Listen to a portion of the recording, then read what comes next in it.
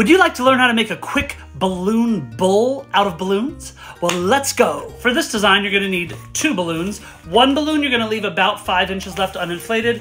The other balloon, you're only gonna inflate it about halfway, leaving roughly 7 inches uninflated. Okay, now, what we're gonna do, we're starting with our color for the body of the bull, and this is gonna be for the horns, okay? That's why we're not gonna need very much of it. We're not even gonna need this much. We're only gonna need about probably that much of it. So, for the body, we're gonna do a loop twist and then take the knot, not the nozzle, the knot, wrap that around. That's gonna be like the nose and mouth of our bull. Now we're gonna do a pinch twist.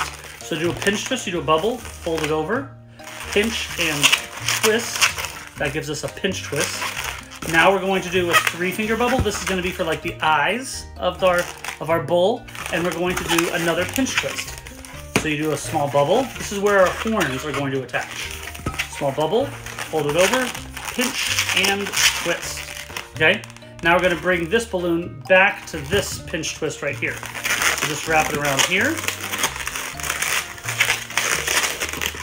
So we have this. We did a loop twist, pinch twist, up, pinch twist, back down, like this.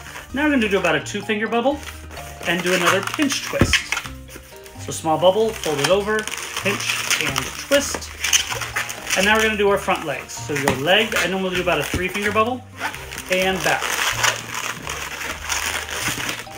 So we have this little guy, okay? Now we're gonna do about a 3-finger bubble again, followed by another 3-finger bubble again for the back legs. Fold it over, right here, you're gonna twist them together. So you have this, and now we're gonna do a pinch twist in the back. So small bubble, fold it over, and pinch and twist. So we have this. And now we're gonna break this part off, because we don't need that anymore. Okay? And here's the body for our bull. Like I said, this is super fun, super fast design. Okay? Now to make the bull horns, we're going to take this and just give it a little pressure squeeze, like this. So that's like the end of one horn. Then to make the other horn, we're gonna do the same thing on the other side over here. Just however long we want our horns to be. Take it off, and I wanna measure this side needs to be the same over here. So about like that. Okay?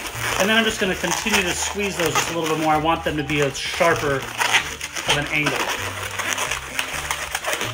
So we have like this, like a U, right? And then what we're gonna do is right here in the middle, we're gonna twist like this, and then we're gonna attach it to the pinch twist on top of the head right here.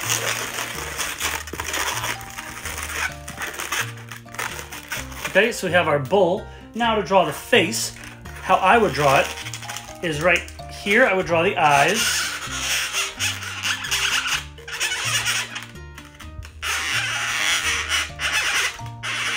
Right here.